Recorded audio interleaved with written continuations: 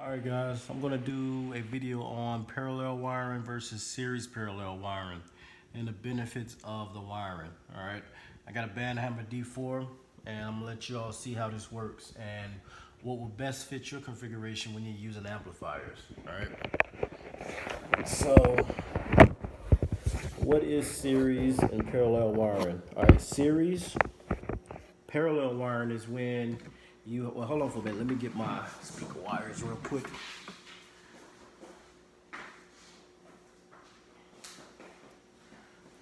All right, so the first thing I'm going to show you is parallel wiring. All right, the first thing you want to do, you want to make sure that you measure your coils to make sure that the impedance is the same. All right, make sure with your terminals right here. And once you set this, make sure that you set the ohm to 200, anything between 0 to 200. I normally put mine at 200, all right? So now what you want to do is you want to check your voice coils to make sure that the impedance is right. So if you look at mine, it's reading 4.1, 4 ohms, all right? So these set of voice coils right here is good. Now I'm going to check the other one.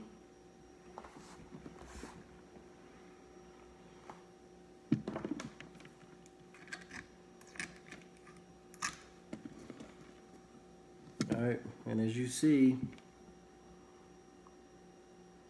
as you put the coils in, the ohms will go down. Just give it some time and it'll go down.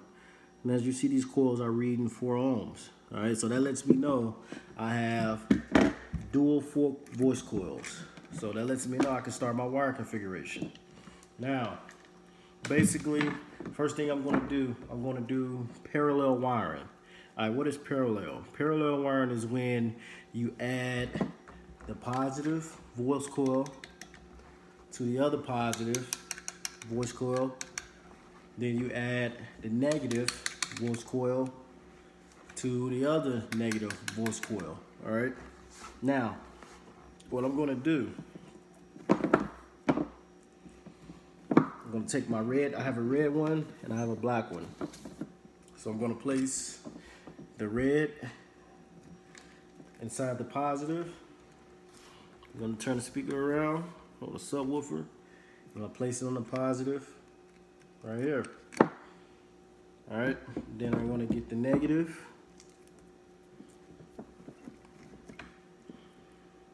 Put the negative wire in there.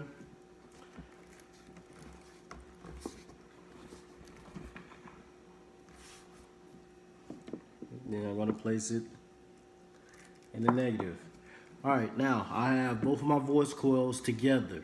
All right, now when you wire your subwoofers in parallel, you're basically cutting your ohm load in half. That's basically what you're doing. You're cutting this in half. So basically 4 ohms is going to be 2 ohms. All right, that is parallel.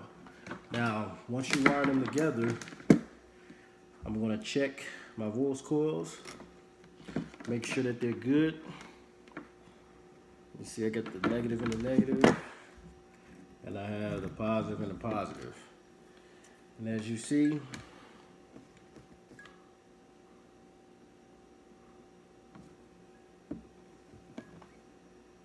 it's continuously going down.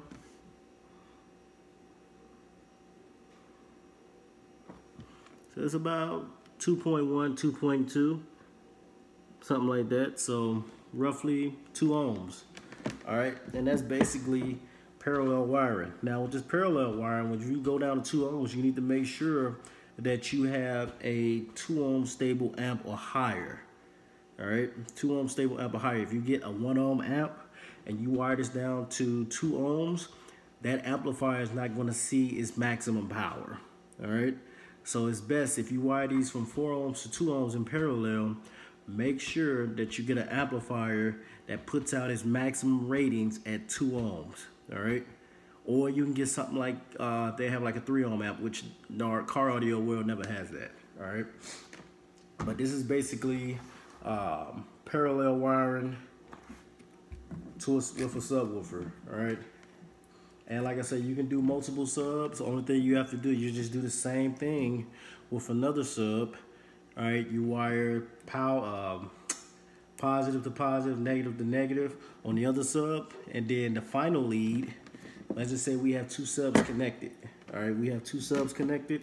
This is the final run.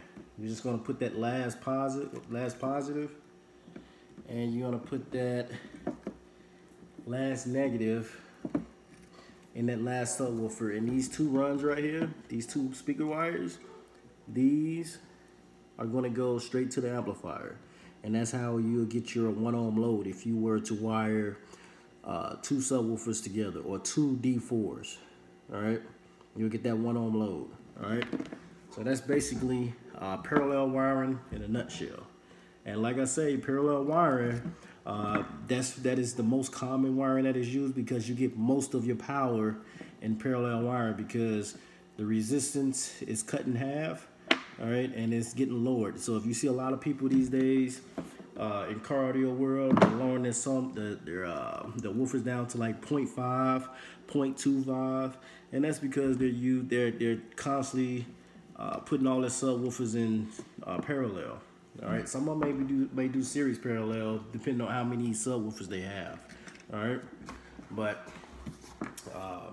parallel also it degrades your sound quality. All right, I kind of like sound quality. My amplifiers that I got are 0.5s, but I like parallel wiring because you get the most power. But you definitely degrade the sound quality when you go down in ohm load. So keep that in mind. All right. Next,